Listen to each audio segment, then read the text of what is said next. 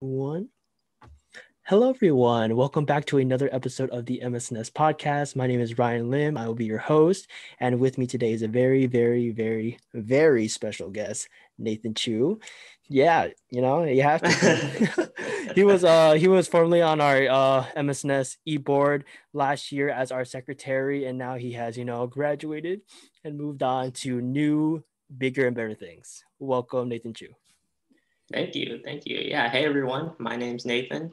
Like Ryan said, I was the secretary for MSNS from 2018 to 2020, and I'm a new graduate nurse from USF. So, Yes. So yeah. how, like, first off, how are you doing, during all this crazy stuff? Like, how are you doing right now? Yeah. I'm doing all right. I'm just trying to stay busy, trying to, you know, keep myself kind of healthy during this time, Oh yeah. just because I am working on a unit where we are getting some COVID patients now. Jeez. So, I mean, fortunately, I'm not working directly with them right now, but just the fact that they're on the unit, it can be a little concerning at times, Yeah, right? I can imagine. And before we like kind of get into that and touch on that topic, I wanted to kind of backtrack and talk about like how you got there to your current job right now, because you're in Washington right now, correct? Right, right. I'm Yeah. in Washington. Yeah. How did that all happen? Because from my understanding, you were in the Bay Area even before USF, and then you were at USF, and then I feel like that's a huge transition for anybody to go, move from there all the way to Washington. Like, what was your thought process Mhm. behind that? Yeah, so actually, when I was looking at nursing programs in senior year of high school, I was looking also at Seattle University because they have a 4-year BSN program as well. Hmm. And then I actually really liked the city of Seattle and always saw it as like a possibility of me going there. But just with USF's reputation and it being close to home and me just loving being near family, I chose USF, right? Yeah. And but I always said in the back of my head, like, okay, maybe once I graduate, then I'll go to Seattle, right? Or maybe if I want to go back to graduate school, and I'll try and find something near Washington, right? And then it was just kind of always in the back of my head, and I didn't actually think it was going to happen though. That's awesome. But when I graduated, yeah. But when I graduated, this whole pandemic thing is happening with COVID, and uh, that kind of led to the competition being even higher for job positions in California. And then so I said, hey, maybe it is time for a change. And so that's how I was looking in Washington. Yeah. Mhm. And what about Washington kind of attracted you there? Like, have you ever Mm-hmm. been there, or was it something that you kind of just like looked through online and were like, wow, like it would be so amazing to be there? Like, what was it? Well, the last time I visited Washington was during that senior year of high school. But other than that, I had no idea like what living in Washington was like at all. So I have no family up here besides a cousin who goes to Seattle U. Nice. Um, yeah, but I think I wanted to stay along the West Coast, and just me visiting Washington before, I was always just kind of open to the idea. But I was also looking at other states, such as like Texas, and mostly because those states have a lot of hospitals and a lot of residency programs. So what new graduates will find is that not every hospital offers a new grad residency program, right? And not every residency program is the same. So, yeah. And are you there alone right now, or is there like, do you have like other people that are like coworkers or anything that are with you at all? Right now, I'm living in the same area as my girlfriend. She works at a different hospital, but we still work in the same vicinity, right, Wow. up to the Tacoma area of Yeah. Washington. Hmm. And then other than that, I have some friends such as Sammy Kubota or Cassie, Hey. who live in Seattle. So, which isn't too far away from where I am. It's about Mhm. an hour drive. So we see them every now and then. Nice, Yeah. nice. Yeah, because I don't know. I feel like for a lot of people, everybody kind of, I think in nursing school knows that, there is a chance that we have to go out of state or somewhere just away from the Bay Area to get that first job in new grad. but I think a lot of us are very hesitant and scared because it's, a place we've never been, but also because we might have to do it alone. I think that's the biggest fear that a lot of people have. But I think it's good to hear that, you're not doing this all alone, that you have people with you and a strong support system with you, especially now more than ever, right? Which is like the hardest times probably of our lives right now. Right. Yeah. And I'm just going to be honest, like when you move to a new place and maybe you don't really know anyone, it can be a little lonely, right? So even though that is a lot of new graduates may have to consider going out of state, I can totally understand why they may want to stay near family or wherever their friends are going. So, everyone just has to make their own priorities when looking for jobs, and whatever they choose is really just up to them. Yeah. Yeah. And how do you like Seattle right now? Good. I like Seattle. I mean, I'm in like this Tacoma area, which is like if you compare Seattle to San Francisco, maybe Tacoma is more like San Jose area, Oh, interesting. right? So that's like the equivalent. But I visit Seattle every now and then just on my days off. It's nice because, right, I don't have any more exams or any more quizzes. Oh. So my days off are my days off. So that's really nice. But That's I am really nice. enjoying the area. It's getting cold out here. So as you can see, I'm wearing like my long sleeves and everything. But I definitely have to buy some new jackets because the California jackets aren't cutting it. That's for sure. Yeah, I was gonna say too, yeah, because I feel like us Bay Area boys, I feel like we're used to a certain climate, even though it's like kind of weird and inconsistent right now. We're used to like a certain temperature, and I feel like we're lucky to have, but I think it's drastically different if you go anywhere else, right? Oh yeah. I mean, like right now in Washington, the days feel like the coldest days in NorCal, right? So, so it's only going to get colder from here. Jeez. I hear there are like snowstorms and blizzards. I don't even know. So, yeah. Oh my God, that's crazy. But I'm just happy that you're not going at it alone. And um, did you kind of this? So I don't know if this is like too personal of a question. You can like decline if you want, but like, did you and your girlfriend kind of decide together, like to go to like Washington? Was that like a big thing that you guys wanted to do? Just like this, stay like in like the same vicinity of where you worked? Oh yeah. Like that was definitely a huge factor when looking where we may want to go. Like we were looking at places that uh, we had the highest chance of ending up in the same area, right? So, Mhm. like I said, Washington has a lot of new grad residency programs, and then Texas also has a lot of new grad residency programs. And so that's why we were kind of honing in onto those two states at first, and then we were going to look elsewhere. But just the sheer amount of quantity of programs, that's what kind of led us here to Washington. Yeah, that's Yeah. awesome. Yeah, and I'm glad that you guys got to, stay together and like be in the same apartment. That's awesome. Yeah, totally. Yeah. And when did you start your new grad program? Like when did you get hired? Like and when did you start? Yeah, so I graduated in May, right? And then, like right out May 1st, that's when they have you start uploading all these documents to USF to start the process for taking the NCLEX. Mm.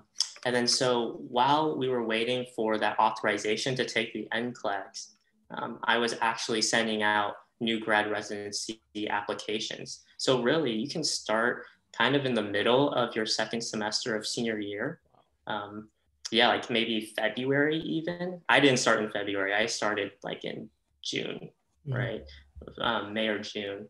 And um, then you probably get the authorization, and then you schedule your test, and all the while you're applying to jobs and doing interviews, now like Zoom calls or phone calls, right? And then I got the job offer in mid-June, and then I accepted it, and then I started in August.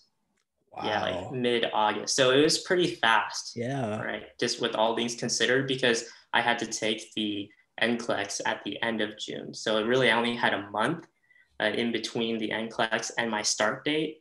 And then all the while, you're also looking for apartments, place to live, trying to figure out how you're going to move and all those details. So it was really fast, actually. And yeah, yeah, it How was does that fast. so you said you got like the interview and the hiring like that happened mid-June, correct? And Correct. so what does that mean for or like the end class? Like does that mean that you're only hired on a conditional basis? Like you can't start your job, or was it kind of was there some pressure? Like was your job saying like, oh, if you don't pass it the first time, then we might need to move on to someone else? Like what was it? Yeah, pretty much. When they hire you, it's a very conditional. Like we're only going to hire you officially if you can pass your NCLEX, right? And the thing about applying that some seniors may not know is that you have to apply to take the NCLEX under a certain state. So you have to be Oh yeah, licensed yeah. under Yeah. one state. So you either choose California or you choose a different state. And so that was also a problem that I came across when doing the application process, is because when you want to transfer your application because of COVID, everything was all backed up, right? So a lot of programs, they want you to have your state license for that specific state by your start date, right? So if I start August 17th in Washington, I need to have my Washington license, Yeah. my Washington RN license. But if I took the NCLEX under California, it may take 2 months or 3 months to Wow. transfer it to Washington. And so that would make me ineligible to work in the state of Washington for my residency program. So I actually kind of just put all my eggs in one basket and was like, okay, I'm just not even going to take the NCLEX under California. I'm going to take it under Washington. And Wow. so, yeah. Is there like there's no like actual difference in the NCLEX itself, right? It's just like No. okay, yeah, I was gonna say, but yeah, good on you. Like I guess yeah, that was a big risk, but obviously it worked out well, and I'm glad that you were able to find a job so quickly and start getting that experience right away.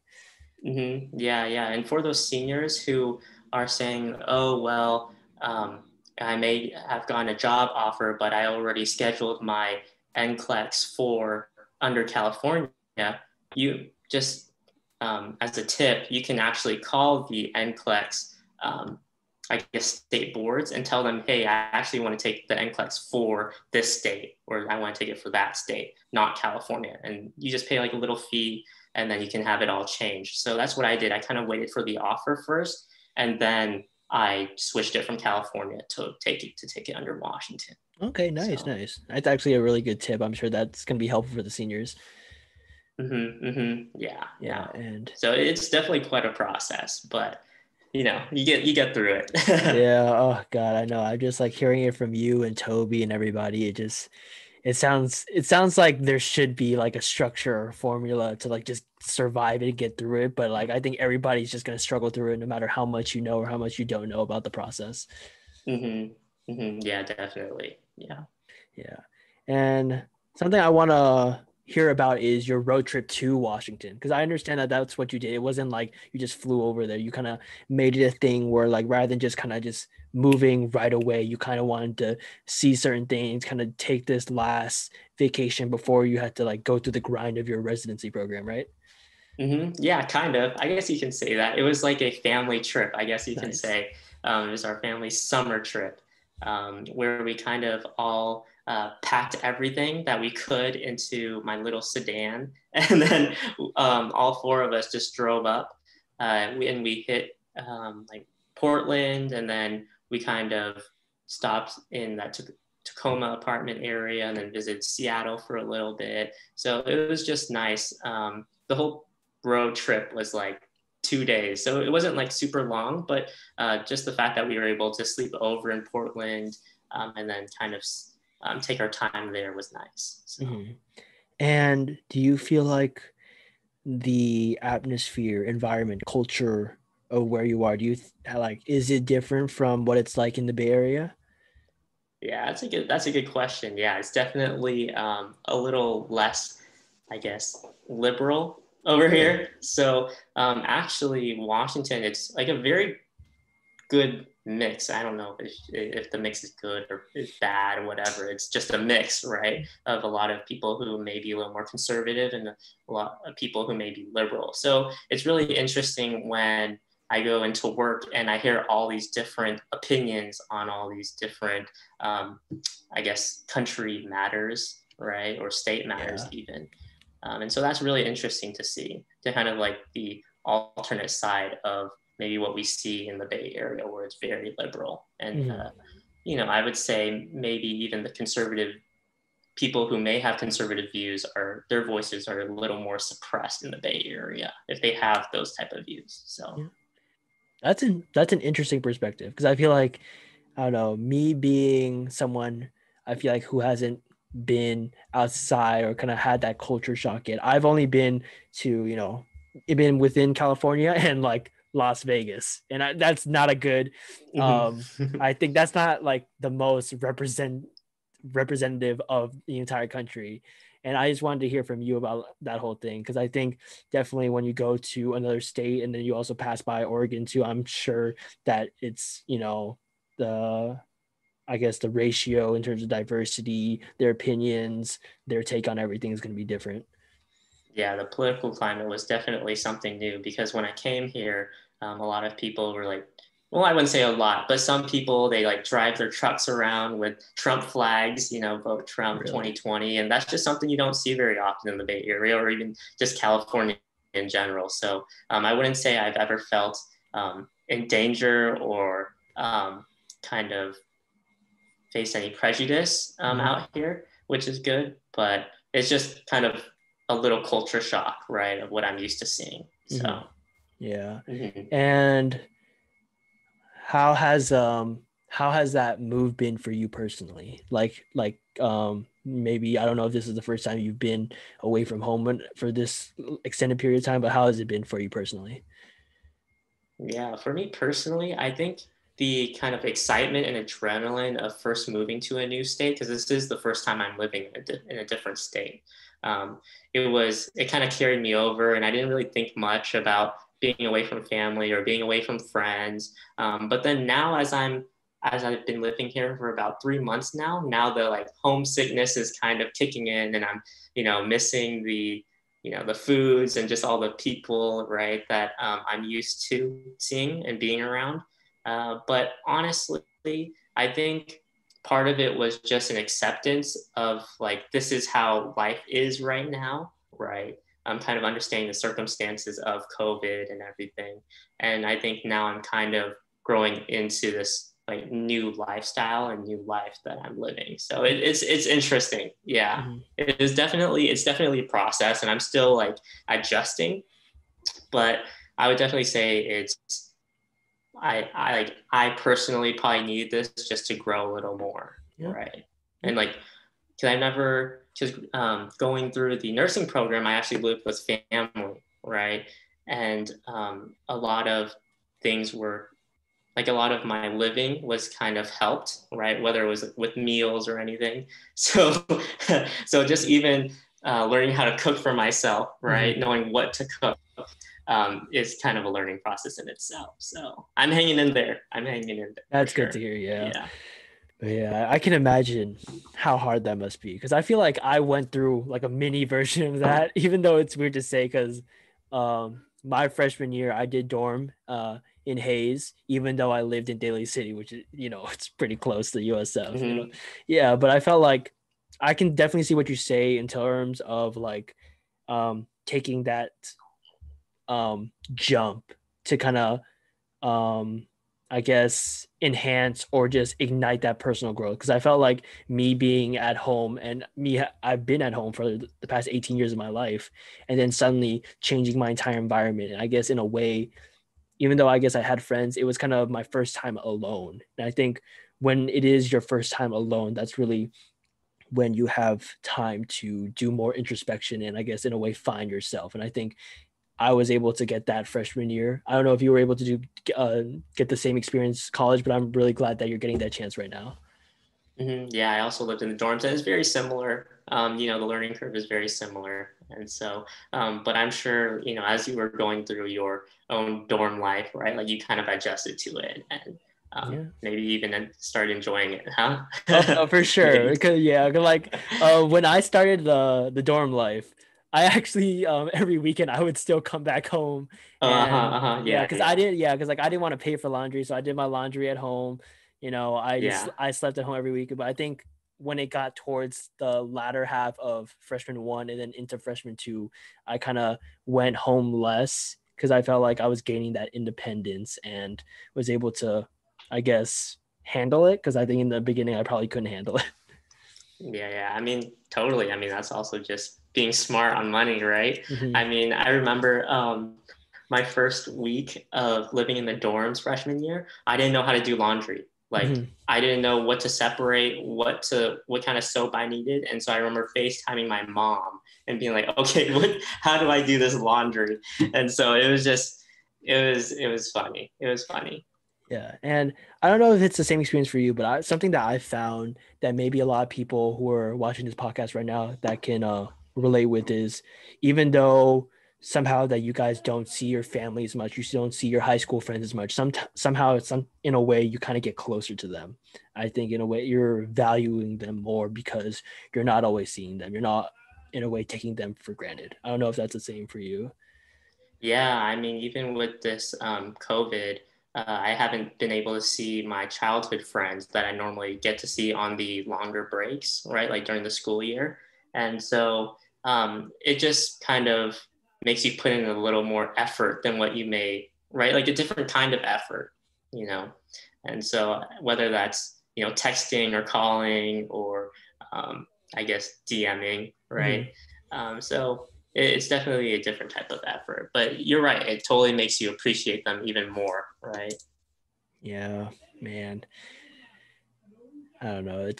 I think it's so weird. Even though we're like 7 months into this whole pandemic, I think a lot of people, including myself, are struggling to do that, like putting in that effort. Because usually, you see them when you're on campus, or they just Yeah, live close to you, and like you're shooting the shit, like, "Hey, what's up? How you been?" And then all of a sudden now it's just like this huge pause on everything. But I think what you right. said was very good in that you in a way you have to put in that new kind of effort in order to continue that friendship, whether it's going to grow or not, just to continue it, because I think it's never really that healthy to put a friendship on pause. Right. Yeah, I know, definitely. I mean, kind of what you were saying, it's like you're friends maybe because of convenience, right? Just because you're in the same area or you're in the same program. So it really makes you think about, who you really want to give your time to and things Yeah. like that. But, how are you doing with that socially, with like during this time? I assume it's pretty tough just because the nursing program's really busy and everything. Yeah. I think for me personally, it's very, very hard, because I think I'm the type of person where I kind of grind. Like my priority is always school for probably like 5 to 6 days out of the week, and then I take that 1 to 2 days to be with high school friends or my current USF friends. And because I don't have that now, and it's kind of forcing me to do it through online, it's hard, especially because the things we did was mainly hanging out, going out, getting food, or playing sports. That was like the biggest thing we did. But obviously, we just can't do that now. Right, right. Yeah. Yeah, Bummer. That's a bummer. Yeah. yeah, I it's a mean, like even for me, I mean, even if I have friends in the area or if I want to see families, I just me being in the health field, it's kind of I'm hesitant, right? Um, so I'm sure that's probably even what some people feel going to clinical sometimes. It's just the fact that they're in the hospital, even if it's once a week, Mhm. right? It can be kind of concerning. Yeah. And how's that going for you? Like, I guess, when you did start your residency program and moving forward to now, like, how have your coworkers been? And do you feel like it's hard to make that connection initially? Mm-hmm. Um, I mean, I guess whenever you're put in a new environment, it always takes some time to warm up to. But I mean, I've been fortunate enough where all my coworkers are really nice. I haven't really felt uh, the the phrase, nurses eat their young. That's good. That's So good. yeah, yeah. I mean, maybe I'm just a little lucky, but I'm sure there are cases elsewhere as well where. So I think it's just if you spend the time to get to know people and you just introduce yourself right from the get-go, and you don't just kind of brush over them until you need something from them, right? That's Sorry, a little bit of technical difficulties. So yeah, sorry about that. Yeah, sorry about that technical difficulties. But yeah, Nathan, you were talking about how fortunate you are that you haven't really experienced that kind of rumor or fear that everyone has of like the new grads getting eaten by their by like the older and more experienced nurses. Right. Yeah. And I think part of it is just you have to be friendly. You have to put yourself out there just by like introducing yourself, right? That doesn't mean you have to be an extroverted person. You just have to be friendly, introduce yourself to your CNAs, your nurses, your managers. Just saying hello and getting that foundation there. That's really important to really make your life a lot easier in the long run. So. Yeah. But I feel like something that I imagine is that um, you guys start building that rapport and that interpersonal relationship maybe outside of the hospital. I feel like that's how kind of where things kind of get closer, where like usually it's like, hey, with your coworkers, hey, do you want to go grab a bite to eat, or do you want to go to the bar or something like that? But unfortunately, I feel like it might be harder for you guys to do that because of what's happening right now. Right. Yeah, it definitely makes it a little harder. People, um, I guess, yeah, are more hesitant to go out. And then also something that's interesting is a lot of my coworkers are like married or have kids. Oh wow. And so they have a life of their own where after their 12-hour shift, they have other responsibilities, right? True, Where true, they're yeah. not asking to go out to the bars or anything or restaurants. But also just depends on the type of unit you work on and the hospital, right? Like different hospitals have different age spectrums. Um, so, um, so yeah, that's the difference is that I'm kind of very young compared to all my coworkers, where I Mhm. think I may actually be the Oh youngest. wow. And yeah, Yeah. And so just to like clarify or just make sure that people know, you're in the adult oncology, correct? right, yeah, I'm doing adult med surg oncology right now. Yeah. Mm-hmm. Can you talk a little bit about that? Like maybe why you got into it and just what it's been like since you started as a new grad? Yeah, so during my USF clinical rotations, I actually had the opportunity to work on a hematology oncology floor and a med surg oncology floor, and I've actually really liked both. I like the pace of it, and I like the patient population. It's always interesting to see kind of how patients see, their own diagnoses, right, and their kind of prognosis and how they deal with that. And so I actually really wanted an oncology job. And so I was really, happy to see that I got that. And right now, my floor is kind of split in half, right? Half of it is just general med surg, where you're seeing a lot of people with wounds, a lot of congestive heart failure, things like that. And then the other side, a lot of people are dealing with different types of cancers, whether it's solid or blood cancers. And so a lot of people have like palate cancers or just cancers anywhere else in the body. So, mm-hmm. Yeah, that sounds heavy. And how do you have you had any like difficulties or like just in general, how do you approach that? Like maybe a patient who just recently got that diagnosis, like how as like you as a nurse, what do you do kind of after they get that diagnosis? Mm-hmm. Mm-hmm. Yeah, just kind of what USF teaches is just practice empathy. Use that therapeutic communication because that stuff actually works.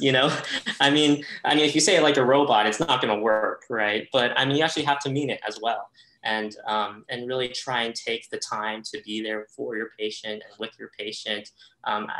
I worked day shift for about 2 months, and then they recently moved me to night shift. And the difference between that is that day shift, you're just really busy. You really sometimes don't have the time to do that, honestly. But night shift I recently just started that. Sometimes you do have that time. And so I think that's when you really have to make the extra effort Mhm. to talk with your patients. Because what I found is that a lot of patients are really lonely. You know, they're not talking about their pets or their chickens to you. That's a real story that actually happened. They're still telling me about their chickens because they just love their chickens so much. I mean, that's probably part of it, but also just because they want someone to talk to. Because when you're in there for a long time in the hospital and in that hospital bed, um, you know, you just want someone to talk to. And, you know, it can get very fatiguing when people just run in and back and forth, giving you shots, giving you medication, taking you here, taking you there. So when you do have a moment to really help a patient, they really appreciate it most of the time. Most of the time. Most of that. Yeah, I feel like, man, yeah, I know. Like that kind of just reminded me of just how we were talking about, me or like me asking you, like, what is it like if, people out there as a new grad, they're gonna be all alone, isolated as a new grad, in a different state maybe. But then I can't imagine what it's like for the patients going through, what they're going through with their prognosis. And on top of that, maybe not having that support system, like some of us are fortunate to have, right? Mm-hmm. Yeah. Yeah. No, a lot of patients are total care, they're bed bound. And so it's not like they have their independence that they may be used to before they were admitted. And so even for them, it's a shock and they're adjusting to it as well as they can. So, you know, as a nurse, it's really important to um, reassure them, not false reassurance, but just reassure them that you're listening and that, you know, you are being their advocate. That's really important. Mhm. And that you are passing on the information that's necessary to the next nurse or to your assistant, right? Nursing assistant. So. And you mentioned that you have been on, the unit as day shift for 2 months, and then you got converted into or like transitioned into night shift. So that means you're on your own now, right? Like you're kind of done with being with a preceptor. You're kind of just been on your own for a while now, right? Actually, my residency program is about 3 months and I'm Oh shoot. Okay. contracted for 15 months. So Mhm. I still have a preceptor right now, but I'm Okay. pretty much taking full responsibility of a full patient load, which is 5 for me. Yeah. Yeah. What's that like? Like, because I feel like in a way throughout clinicals at USF, even from maybe a little bit of your capstone, I feel like, you know, you're doing a lot, but I think there is like kind of a bigger safety net in a way, like you're kind of still holding that hand of the nurse that you're with. But what is it like kind of having that entire patient ratio and then caring for everyone? What is that like? Oh man, like the first couple of shifts or weeks, you're just super nervous, right? Taking on that responsibility because when people want answers, they go to the nurse, which is you, right? Not your preceptor. So it's definitely makes you stay on top of your stuff, right? Whether it's staying up to date on what happened to your patient overnight or what's happening now. And that really forces you to stay in touch with the other members of the care team. But it's totally different from capstone. I mean, even in capstone, even if you take the responsibility, you know, of a patient or multiple patients, most of the time you're still kind of following the nurse or the nurse is following you, right? Mhm. Because you Yeah. are a student and there is that liability, you know. So definitely a lot more responsibility. But I think after you start working a couple months, you do get more comfortable as you learn, as you learn, because when you go in on the first day, you know nothing. You know, you may have your clinical book knowledge, right?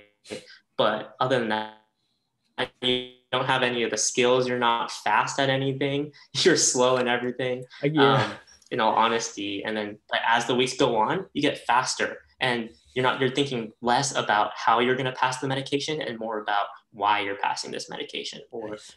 what's next for this patient. So, I mean, nursing is just a profession of repetition, I feel. Yeah, or Mhm. that's not all of it, but that Mhm. is, it's a large part of it. You need the repetition Oh to be yeah, good. I 100% agree with what you said. I feel like something you said like that was like super important that I agree with was kind of you kind of have to learn how to actually do it first and keep repeating and repeating before you can kind of uh, critically think about other things surrounding it, especially administering medication. Like for me, like I'm super nervous still. Like I haven't had enough practice, so the whole time I'm just thinking, oh shoot, which med am I gonna give? What time?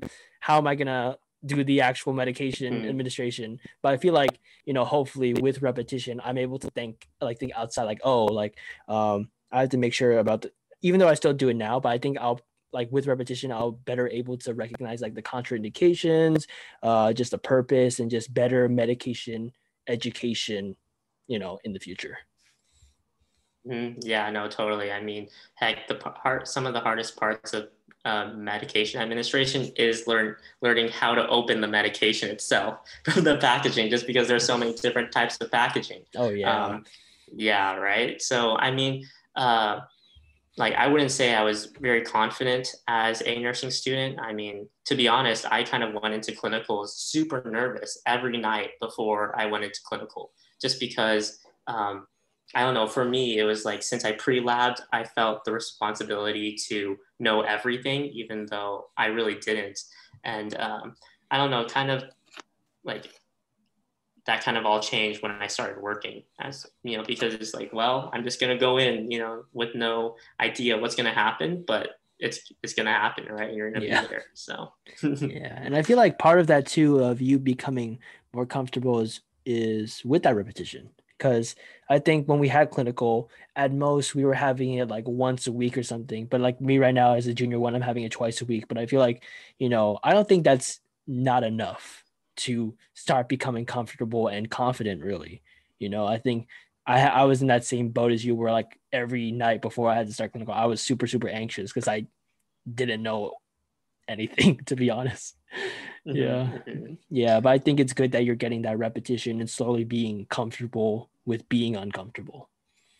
Yeah, definitely. I mean, when you're a nursing student, you're just not in charge of, calling people. You're not in charge of having the phone on you all the time. And once you start that in your actual profession, or actual career, I should say, that just all gets easier as time goes on. So, I mean, if you're a nursing student right now and you're just thinking, oh my gosh, nothing's clicking for me, I don't really understand what's going on, I'm not fast enough, I mean, that will all be solved as long as you stay with it and keep being persistent with what you're doing. And as long as you care for the patient, I mean, everything else will fall into place. And how has specifically med surg been for you? Because I've heard a lot of stuff how like med surg is like an amazing way to learn time management, organizational skills.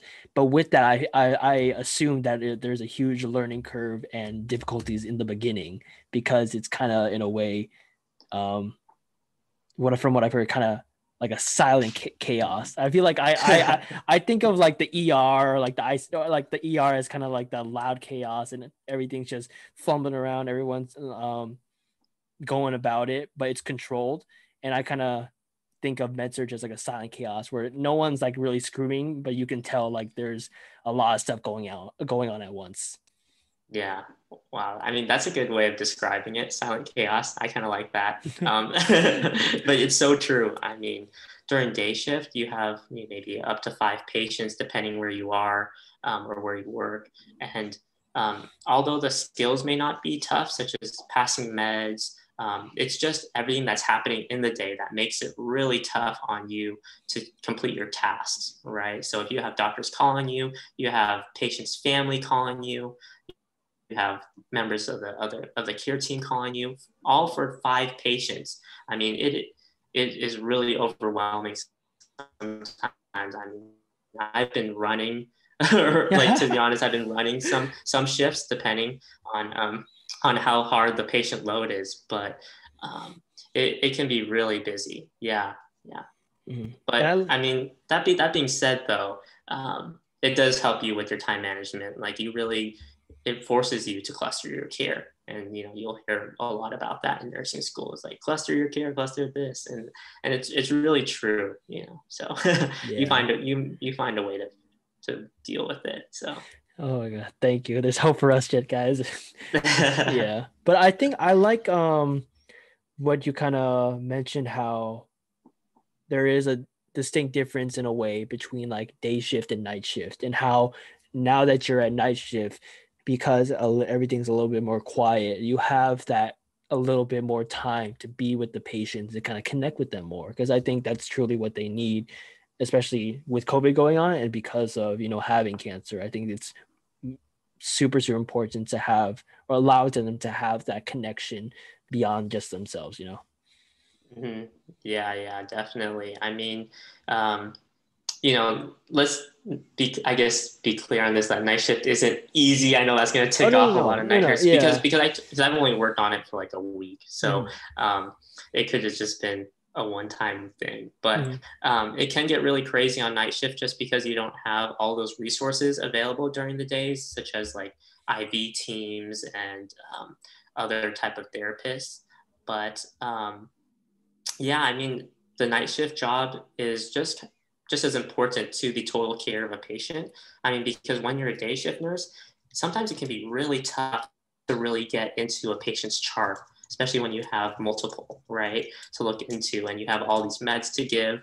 And so when you're a night shift nurse and you have the time, um, or if you have the time, your job is to dive deep into all those notes and pass it on to the day nurse. So it really is a team effort, even though it seems like, okay, here's this patient, and then, okay, good luck with your shift, right? It really is important to continue that care by looking through those notes on nights. And how has that been for you, like reading those notes? Because I know that, a patient is, more than just their symptoms. So yes, they have cancer, but you also get a chance to read about their psychosocial history in the charts and everything going on with their lives. Like if they choose to tell you as well, like how does that affect you? Yeah, that's a good question.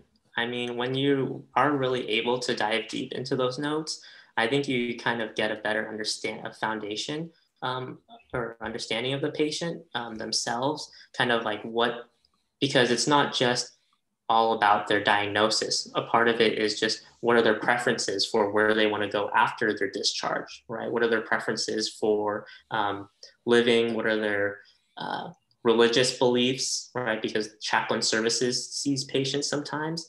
And so I think looking through those notes first and then trying to use those notes to connect with the patient is really important. Like, oh, I heard you like this, right? Or I heard you want to go here after.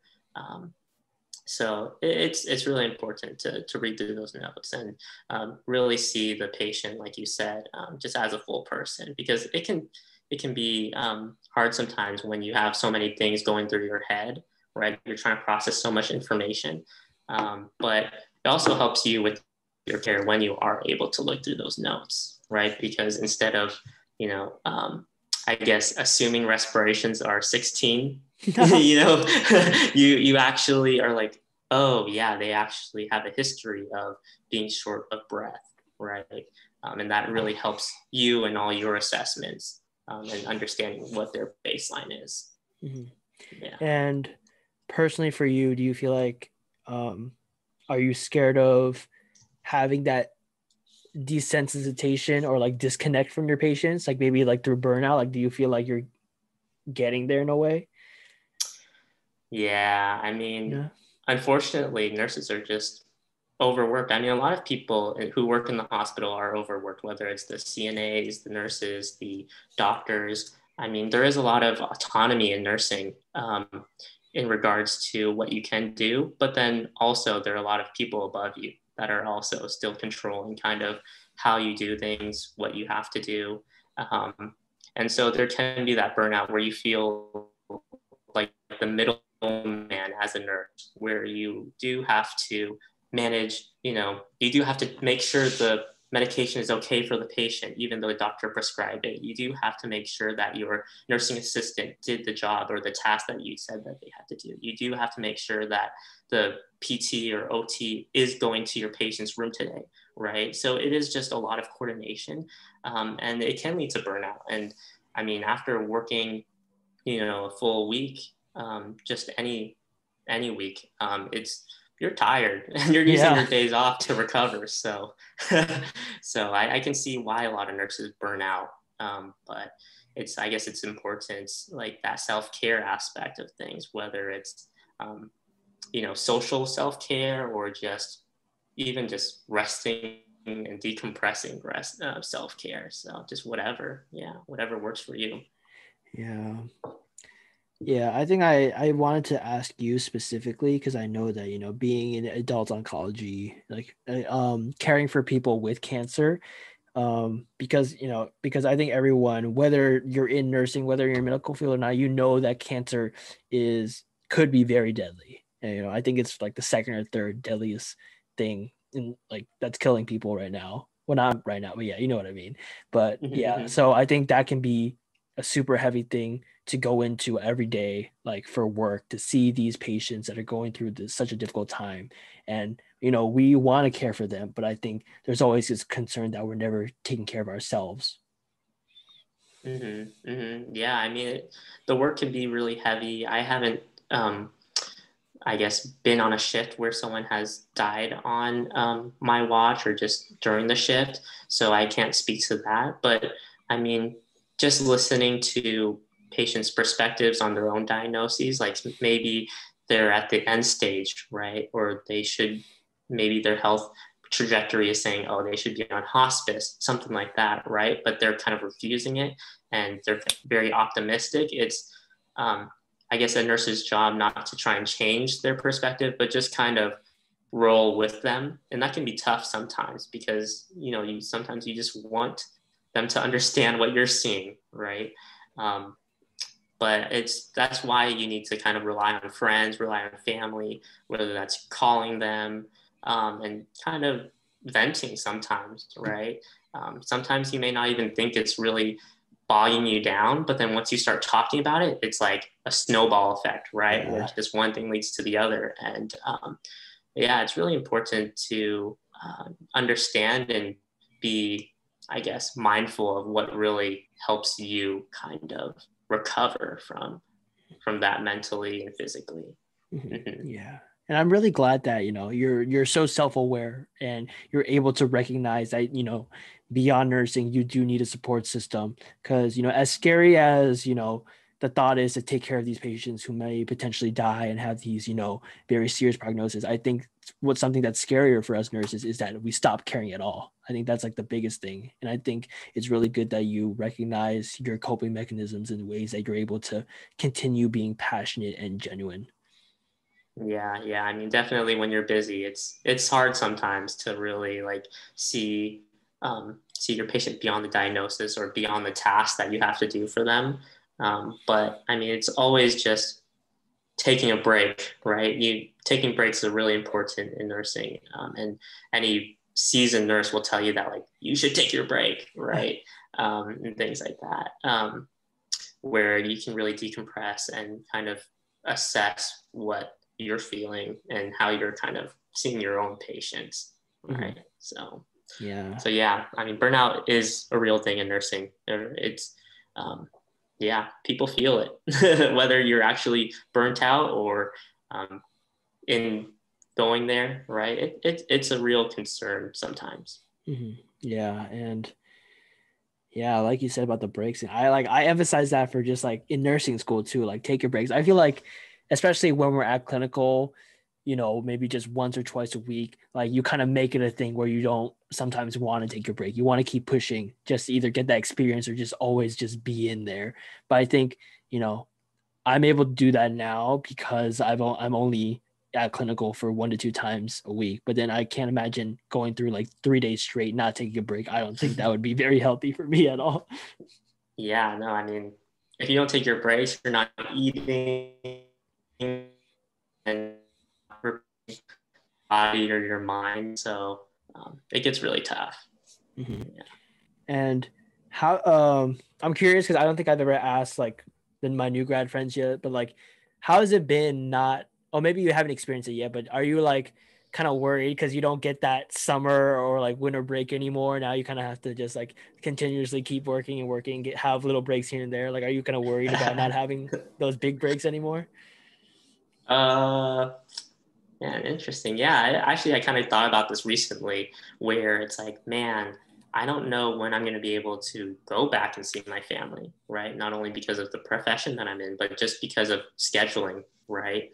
And then you have to take time off and things like that. So that's more of my biggest concern with not having those breaks is really not being able to spend time with your family or friends like you want to or that Mhm. you're used to. Um, But I mean, fortunately for all nurses, they kind of have a little more flexibility depending on kind of what organization they work in, right? Because typically, proportionally, I work maybe 3 days a week, right? Whether that's 3 days straight or just spread out. So I guess it's kind of working with your schedulers to make that a little easier on yourself. Yeah, like because I think when I view summer break or winter break, I kind of like when I'm like in the midst of like midterm season finals or whatever, like I kind of see winter break and summer as like my goal. Like I'm gonna work my ass off so Yeah. that I can like get to winter break and summer break, go on vacation, or just like be lazy and like be okay with being lazy. But I think now that don't have those summer winter breaks anymore, I think it's more important now more than ever that you had those little breaks, because I think those little breaks probably do add up and do kind of contribute to your positive outcome in the end, right? Yeah, I mean, I think they kind of balance each other out because, like you said, when you're in school, you're looking towards that break. You're not looking towards your weekend, you're looking towards your break, Mhm. right? But when you're working, your days off are pretty much your days off, unless you have other important responsibilities that you have. But, so I think it's just kind of, I'm still getting used to like seeing my days off as, oh, it's okay to not do anything, right? Or it's okay to just run errands, Mhm. do boring stuff during the day, right? Yeah. You don't always have to be productive, always doing something. And I think that's something that um, I'm still getting used to because during nursing school, I was always like, okay, this test is coming up, I got to study for this, or I have this quiz coming up, got to study for this. There was no free time, or you had to really make a concerted effort to have it. Mhm. Yeah. Yeah. Like yeah, I totally agree with that because I'm kind of going through that now where in a way I feel like I'm not too busy, but I think I'm just too scared to take a break because Mm-hmm. I think that is like the culture of nursing. I always say that in these podcasts, like the culture of nursing about something, but it's kind of true where you kind of there is this expectation that you should always be grinding, you should always be working to do well, whether it's your extracurriculars or just your nursing class itself. Like the grind never stops, the saying. But like I think that's something that we need to change starting in nursing school, that whether it's just like once a week or just some time within the week, you should have a time to take a break, because if you don't have any breaks at all, those are gonna add up and then cause you to probably potentially burn out. Right. Yeah. I mean, totally. I mean, if I were to have a regret at all during the nursing program, it would just be that I didn't take enough of those breaks, right? Because, I mean, if that test is so important to you, you're going to study for it no matter what, right? So might as well take the break and enjoy a little time to yourself and then study after, right? It's kind of understanding your priorities and knowing that no matter what you do now, you're still always going to study to try and be as prepared as you can be for that test coming up or whatever it may be. Mhm. Right. Yeah, and it's weird now because I'm still in nursing school, but I feel like that's a big regret that I had, especially freshman year or like and part of sophomore year, where um coming out of high school, there's expectation that, oh, I gotta go, go, go. This is my first year of nursing school. I gotta grind super hard in microbiome and all that, which I did. And yes, I did well, but at the same time, looking back, I sacrificed a lot of time with my friends and family to do well. And even though I'm glad that I got that A in microbiome, I think I would have sacrificed a little bit more if it meant that I kind of had more to remember freshman year. Yeah, yeah, no, I totally agree. Totally agree with that statement. I mean, um, like even in senior year, I was looking forward to finishing the HESI, right? The last HESI. So Yeah. I kind of like dropped everything, all types of communication, kind of, right, with anyone socially, and then just studied a whole month and a half straight for HESI. And then I was like, okay, cool. After HESI, then I can do all those fun things, right? Then I can start going to play basketball or whatever it may be. And then that's when COVID hit, and none of that ever happened. And so I was left with finishing HESI, which is awesome. It's a great feeling. But then you didn't get that other half that would have maybe fulfilled you and gone the other way. So Yeah. yeah.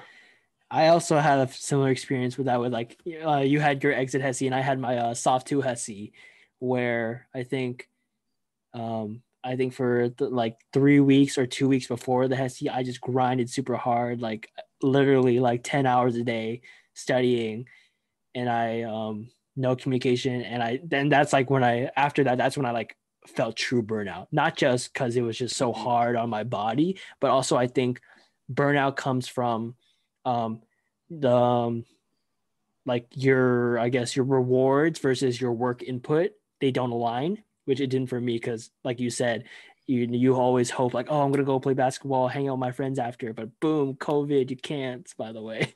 Yeah. And Yeah. yeah, so I think in that I've kind of learned to kind of sprinkle the good things in life in between all the struggles, because I don't think you should ever put off time for the good stuff later, because you never know what's going to happen later. All you know is now, so you might as well enjoy a little bit of stuff right now and everything along the way. Yeah, no, it's definitely a balance. I mean, it's a balance. I mean, you should be working hard, right? I mean, nursing is a tough profession that you need to know your stuff. So work hard, but then also, make time for other things that are important to you as well. Mm-hmm. Yeah, and I don't know. As for me, it's like I'm always thinking of that time, like once I do graduate and I get that new grad job, I'm gonna be so happy that I don't have to do, study and stuff or do exams and all that on my free time. But it's crazy to hear that you're having a hard time adjusting, because nursing school taught you to always be on that grind, but now you're kind of having some difficulties allowing yourself to be relaxed and be free during your off days. Right. Yeah. And just to add to that, I mean, if you don't invest in yourself during your college years, right, or if you don't explore things during your college years, then when you have your days off as a new grad or just during your career, sometimes you don't know what to do, That's a right? good point. Because you don't know if you like rock climbing or you don't know if you like this or that, right? And so I think it's makes it a little harder to start those, I guess, hobbies or extracurriculars that you like and enjoy after you graduate. So just a heads up to all those that are in the middle of it or just starting it, make time to explore different things and try them out. Mm-hmm. Mm-hmm. Yeah. Yeah. Is that like a difficulty that you're having right now, or like do you have like specific hobbies that you kind of do on your off days? Yeah, I mean, at first I didn't really know what to do, but then I kind of started um, like saying, okay, what are some stuff I like doing? Maybe I wanted to read more. I'm not much of a reader, but I feel like I should start reading, and so I started reading. I started working out again, right? Because once COVID hit, all the gyms closed, Yeah. and I was like kind of half committed to it, right? Committed to my physical health, and but now I'm back pretty consistently with my physical health. And I think that's super important is that when you're working, you have a very balanced lifestyle of whether it's working on your physical health or your mental health, whatever that may be. Yeah. Yeah. And I think, um, I don't know, I can't emphasize enough how important exercise and working out, all the outdoor activities that you do. I think those are super important, because those don't only contribute to your physical health, but I really do. I'm a firm believer that it helps with your mental health, because I think, for me personally, are you frozen? Are you good? Okay, sorry, I thought you were frozen for a second. But I'm good. Yeah. Yeah. okay, No, but you're good. yeah, like for me personally, I think me playing sports is the only real time where I'm able to like live in the moment and be present and not have to worry about school. Like it took me a while to realize it again, but like today I went out for a run again, like on my track, like did like the same workouts that I used to do in high school. And in that moment when I was like in such pain and like I almost threw up because I was like running super hard, that's when I felt like I was in the moment. That was the only, and I wasn't worried about school. And I think I don't suggest like running as hard as I did, but I suggest that you go out, do some sports, do something that you love, so that you're focused on that and having that time for your brain and your body to recover from school. Yeah, totally. I mean, get out of the house, right? I mean, walk around a trail, walk around a park, walk around the mall. I mean, just any type of physical activity just kind of keeps you refreshed that I've noticed. Mm-hmm. And where you're living right now, like in the Tacoma area, like is that kind of similar to the SF vibes where it's like a major city, or is it more of kind of like suburbs? Like what kind of area are you living in? Um, the area I'm living in is definitely more suburban. Yeah, I mean, my hospital is in a suburban area, so not a whole lot of, I guess, what you see in San Francisco, like not a lot of trendy restaurants or trendy activities, I guess you can say. But I mean, when you're working and everything, you really just need the basic suburban necessities, Mm-hmm. right? I mean, at least for me, that's kind of what works for me. I know some people, they really enjoy getting the most out of the city, right? So it just depends on your own personality. Mm-hmm. True, true. Yeah. I'm always curious. Like I always ask people that, like, oh, are you like a city person or a suburbs person? Because like me myself, I'm definitely like a suburbs person. Like I've lived in the suburbs my whole life, and I kind of have this idea in my mind where like wherever I go as a new grad, like of course I like to stay in the Bay Area, but realistically I might have to go elsewhere. But I'm like, yo, if at least if I have like a Costco or a Target or something, I'll be good, you know? Yeah, definitely Costco. I mean, this my whole place is like Costco stuff, but I don't know if I'm gonna be able to finish it. It's just too much. Yes, I know. That's always the thing with Costco. Like I just buy so much because like in the moment, whether I'm like hungry or not, I think like, oh, I'll be able to finish this. 1 or 2 weeks later, like, oh, it's spoiled. Like I throw it out. Yeah, or you just get tired of it. I Hmm. don't I won't be able to finish 70 granola bars, that's for That's true. sure. Yeah. Yeah. And you mentioned that it's been such a new experience for you living on your own away from your family because you were with them for a majority of time, I guess your whole life, right? Hmm, So hmm. yeah, how has that been? I know you touched on that a little bit about like cooking and stuff, but how has that been just living on your own? Yeah, I guess it's not too bad. I didn't visit my family much, like during my weekends when I was in college, so it's not too different. It's just, hmm, I haven't really thought about that. What does that feel like? But it's not too bad because you're just busy with, um, with all your own responsibilities and with work. It's just I just make sure to always make time to call my family. Like after I finish a shift, right? If I finish at 7 p.m., then I just call them on my way back home. Mhm. I don't have to do this full like FaceTime call that's 2 hours long. It's really just a 15-minute call. And that to me is really worthwhile and keeps people updated and, makes you feel like you're still being thought of and it makes them think that you're still thinking of them. So Mhm. it's nice. That's awesome. That's awesome. And since you've kind of started this since you started being in this whole new environment and transitioned to a very important and new part of your life, like do you ever kind of miss college, or do you have certain things that you miss about college? Yeah, I just miss all the people. I miss all the people. I mean, right now, there are a lot of people who are getting jobs out of state or just in different areas all across the country. And there are still people who don't have jobs right now, but still, I'm away from them. And it's kind of interesting seeing them start their own life. And that just makes a point that it's even more important to stay in touch. Mhm. Yeah, and it just goes back to your point in the beginning about like effort.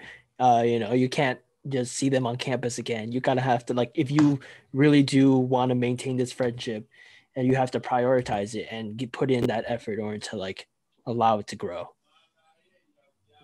Yeah, totally, totally. Yeah. Yeah. But yeah, so maybe as like a closing statement, do you have any advice for the people, the nursing students right now going through this difficult time of like what they can do, whether it's about friendships or classes? Do you have any advice for them?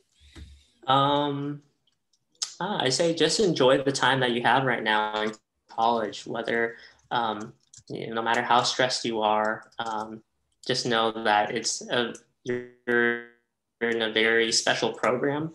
I know that a lot of my coworkers right now, they only have their associates right now. And so, oh, you frozen? Oh, I'm not frozen. Okay, cool. I'm just like really Okay, cool, cool, still. I'm cool. like listening, so I'm Okay. just like really still. Yeah, so just enjoy your time. I mean, um, enjoy the program that you're in, enjoy the people that you're around as much as you can, because life gets busy. And so, what else? I wanted to say something else. Um, what else? I'm just gonna stretch this out, Yeah, but no worries, no no, worries, no worries at all. but yeah, do just explore, try new things. I think that's really important during this time. Um, and yeah, yeah, you guys are. I know as we're in this program, it feels like everyone's on a fast track to life, right? I still talk to a lot of people in the nursing program right now, and they have all their career ambitions, and that's great. You need those to go far in life. But also understand that it's a process, right? And to get where you want to be, you have to be patient. Um, I know a lot of people who didn't get the unit that they had originally wanted right out of nursing school. But if it's that important to you, you're going to get there. Um, I just know it, right? And so it's just staying patient and continue just working on yourself, because when you do that, then that will really translate into your patient care. Because if you love what you do, it'll show, and your patients are really going to appreciate it. So, yeah, that's it. That's it. That's all I got. Well said, though. Well said. That was like actually really, really good advice. I really appreciate you saying that. And what do I usually do? I always nowadays I like to special shout out to the people that stayed to the end of the podcast and watched the whole thing. Love you all. Keep doing that.